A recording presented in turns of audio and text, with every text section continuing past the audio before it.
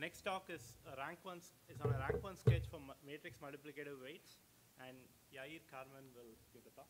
Hello, everyone. So we're going to follow up on the theme of getting rid of those pesky SVDs. This is joint work with John Ducci, Aaron Sidford, and Kevin Tian. And the problem that we'll consider today is a matrix analog of the very fundamental problem of online learning on the simplex. Applications for our matrix extension include online PCA and semi-definite programming. So like in every online learning problem, we play a game in stages, and at stage XT, we take an action, at stage T, we take an action XT, which is a matrix, a symmetric matrix.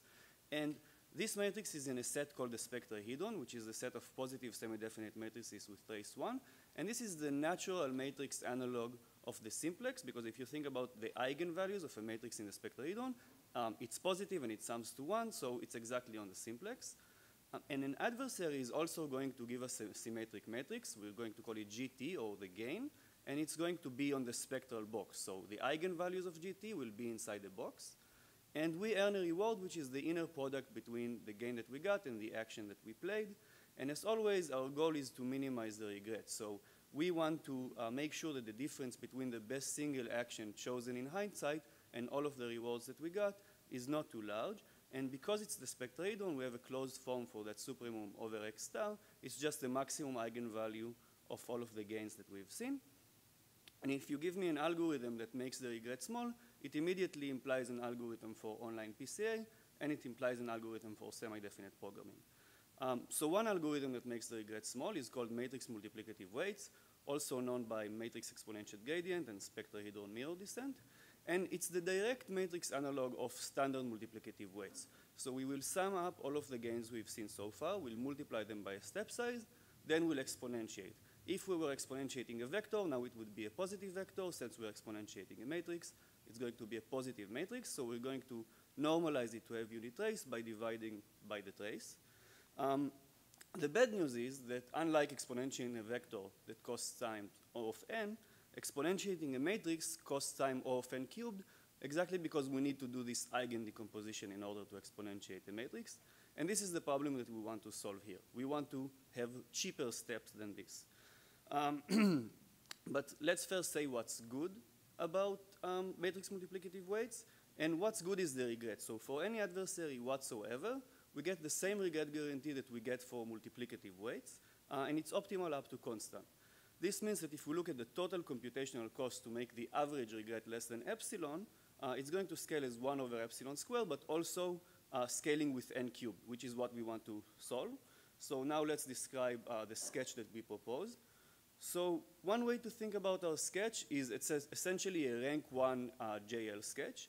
It means that we start by sampling a Gaussian vector UT, and then we take this Gaussian vector UT, and we multiply it by the same exponential matrix for multiplicative weights, and then we take the rank-1 matrix formed by the result we call it VT, and our action is XT.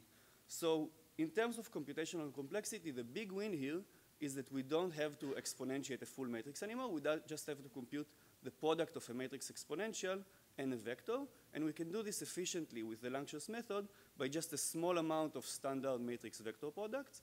So this will never take much more than n squared, and it can be much less than n squared if the matrix has structure. And additionally, the actions that we play have rank 1, which means they're much cheaper to store, but it's also a complication because we don't really have a hope anymore of competing against an arbitrary adversary, because that adversary can choose a gain orthogonal to the XT that we played, and then we will have very high regret. So we add an assumption. We assume that the adversary chooses the gain simultaneously with us choosing the action XT, or more formally, that condition on all the past, the gain is independent of XT. Another way to look at it is just saying that this randomness we use to create UT is private to us and the adversary doesn't see it. So this is a fairly weak assumption. It's weaker than an oblivious adversary, for example. And under this assumption, what we are able to show is exactly the same regret guarantee of matrix multiplicative weights, but on expectation and with slightly larger constants. On top of that, we are able to show high probability regret guarantees and also a relative regret bound like there is for multiplicative weights. So the bottom line is that now the overall computational complexity to get epsilon average regret scales with epsilon a little bit higher because of the Langshas iterations, but it scales with n squared instead of n cubed. So when n is large, this is certainly a computational win, and remember that actually we're going from eigen decomposition to matrix vector products, and when the problem has structure, matrix vector products will often be much cheaper. So this is all our results in one slide. Now, let me mention that previous work also works on reducing the complexity of matrix multiplicative weights. Unfortunately, I don't have time to go through them one by one. I'll just mention that compared to the best previous results, we improved the complexity by a factor of log n to the power of 5, and that our aggregate guarantees are optimal up to constant. We also have a few new analysis techniques that I would like to share a little bit. So really the key for our analysis is to take the dual averaging point of view of online learning. And from a dual averaging perspective, the only thing that defines a procedure is how you map from the space of linear combinations of gains into the space of actions. So in our case, gains live in symmetric matrices and actions live on the spectahedron. And what matrix multiplicative weight does is map them through this mirror projection, which is the exponential divided by the trace. Now you can just view our sketch as taking this projection and replacing it with something else, but something that is random. So for every vector u, we'll have a different mirror projection pu that maps from symmetric matrices to the simplex, and then we're going to pick a random Gaussian u. And now an important observation is that since we just want to sum the expectation of the rewards, which are inner products, it's actually enough to look at where do these randomized mirror projections take you to on average. However, there is a challenge because the point that they take you to on average is not the matrix multiplicative weights projection. So what we do is we just define a new mirror projection function, a deterministic function p bar, which by definition is the average point that our sketch takes you to. And now what we're going to show is this is a perfectly good mirror projection to do dual averaging with, in the sense that the actions x bar generated by these projections also have a very good regret guarantee. And since our xt is an unbiased estimator for x bar, we immediately get the same regret guarantees for xt, which is what we want. So what do we need to do in order to show that a p bar is a good mirror projection? It turns out we actually need to show very little. We need to find a little p bar, which is such that p bar is its gradient, and then we define a Bregman divergence. And then we show 3 geometric properties of the, of the Bregman divergence and p bar. So first of all, smoothness, which you can think about as p bar being Lipschitz continuous, or little p being smooth, or the divergence being bounded by a square norm. And then a diameter bound, which is similar to the range bound from follow the regularized leader. And then surjectivity. So you can get to every point in the interior of the simplex by mapping some symmetric matrix with p bar. Only these 3 properties are enough to show the regret guarantee that we want. So if you play actions x bar, you get exactly the same regret guarantee that we claimed in the beginning. And now xt, since it's unbiased for x bar, immediately gets the same regret guarantees on expectation.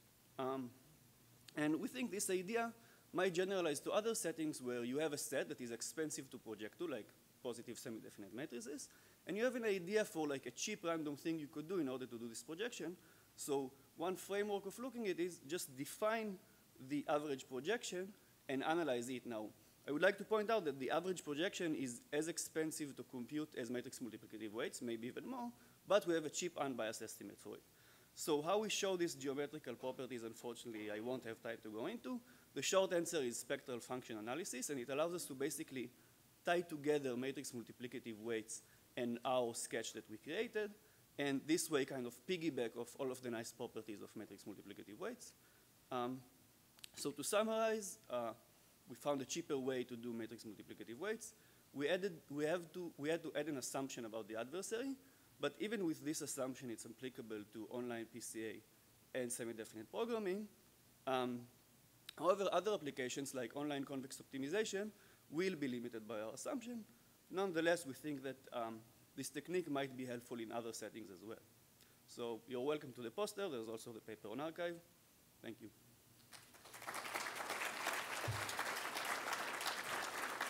Time for one question.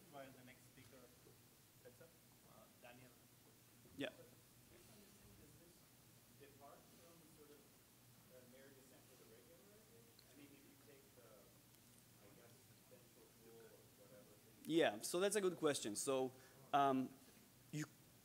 for matrix multiplicative weights, both kind of approaches are the same. For our randomized thing, it's not clear if you could take our p-bar, right, or little p-bar, do the dual, and follow the regularized leader with it, theoretically. It might be a different procedure, and you won't necessarily have an unbiased estimator for that. Manfred has one more question while we set up the next one. Do you know how much variance is produced by this method? Yeah, so that's an excellent question about the variance. So kind of the magic is that all of the variance get eaten up in the other term for the regret, like stochastic gradient descent. The variance is at most 1 because the size of the spectrahedron is 1. Other than that, I don't have much to say about the variance. Let's thank the speaker again.